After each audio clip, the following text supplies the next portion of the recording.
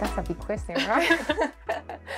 Environmental science is so diverse that you can do so many different things, and I was so passionate about everything that I didn't have a clear idea of my ideal job. Do you think yourself at age 20 would be surprised by where you've ended up? I think so, yeah.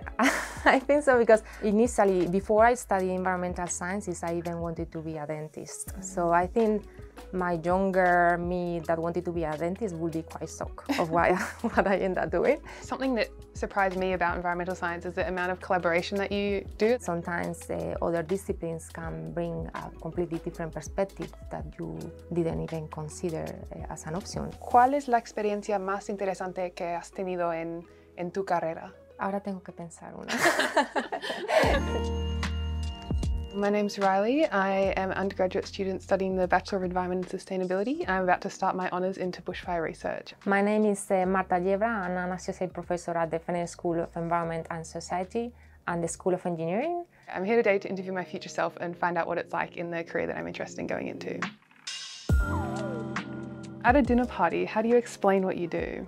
Well, I use remote sensing technologies. So these are sensors that measure things from the distance about the environment to provide tools for emergency responders. So I provide information about fire risk, where fires are located, and what are the impacts of the fires in the environment. What did you think your job was going to be like compared to what it actually is? It depends on how long back ago. Yes, when I first started to study environmental sciences, I wasn't sure what I wanted to do, so I didn't have any idea on what my job would look like. Yeah. Because environmental science is so diverse that you can do so many different things, and I was so passionate about everything that I didn't have a clear idea of my ideal job. When I decided to do a PhD and become an academic, my idealization of the job was similar to what I'm doing now, but I didn't know it was probably as demanding. So an academic job is very, very demanding, and perhaps I was not aware of how demanding it can be.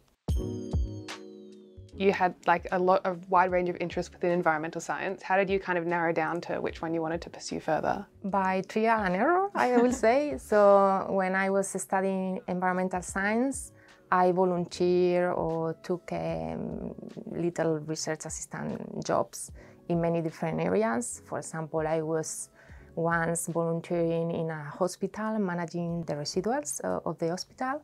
I was once in a microbiology lab analyzing the honey of different bees. So yeah, trial and error, trying different things and then finding out what I'm more passionate about. Do you think yourself at age 20 would be surprised by where you've ended up? My younger me that wanted to be a dentist would be quite shocked of what I ended up doing. Perhaps my younger me that was studying already environmental science wouldn't be that surprised, but I think, yeah, quite proud. Yeah, so I guess like what's been the role of collaboration in your career and how have you found, especially interdisciplinary collaboration, playing a part in your research? Yeah, I think it's super important, yeah, because environmental problems are so broad and so complex that you really need to work with multidisciplinary teams. And I found it very, very good as well, because again, you learn a lot. And sometimes other disciplines can bring a completely different perspective that you didn't even consider as an option. Some areas of environmental science and natural resource management can be very male-dominated. So how have you found the experience as a woman in those spaces? Yeah, look, it is true. It's very male-dominated, especially in the bushfire management area. Overall, I think I have had a good experience. Of course, it's always a bit uncomfortable when you go to a room and there is no any female other than you.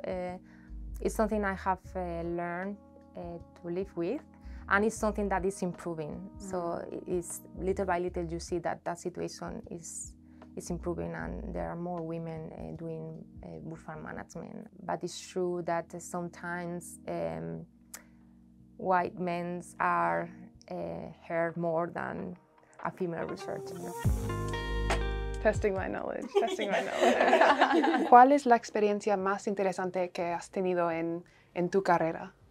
La experiencia más interesante que he tenido en mi carrera creo que ha sido el desarrollo de esta misión de satélite. Nunca en mi carrera pensé que yo iba a estar diseñando un satélite.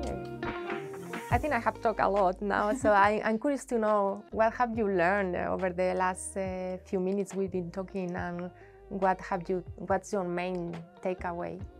Yeah, well, I found it really interesting to talk to you, and I think it's great to see that you can have kind of all the elements of a career that really interest you. I think it's really. I've always really wanted to do a lot of field work, and then I also am really interested in overseas like collaborations and also practical implementation. And it's been really interesting to hear how you've kind of incorporated a lot of different elements into your own research and your own career, and just really how the research you do does have a practical, beneficial impact, and that you can be directly involved in creating and developing that impact throughout your career. Yeah, thank you so much for letting me interview you today. I've really enjoyed hearing about your career, and I hope that I will be able to take what you've said on board. Thank you. I'm sure your future self will be even better.